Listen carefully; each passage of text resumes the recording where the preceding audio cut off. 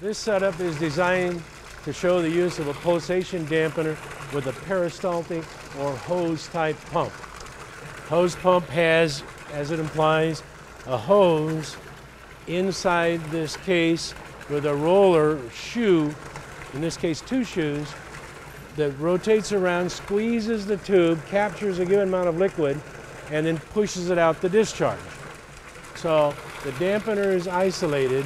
We have an inlet stabilizer set up already to function properly so that we don't have any water hammer acceleration head on the inlet side.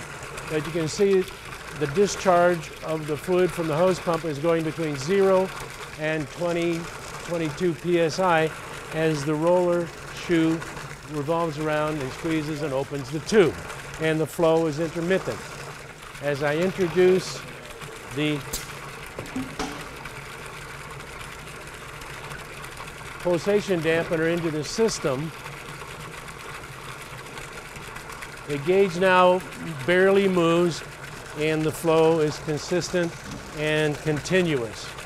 No vibration in the system, no problem with breaking components. The hose lasts longer because it is not under shock load. You have a nice, smooth, continuous flow like you would get from a centrifugal pump. No damage to components or piping.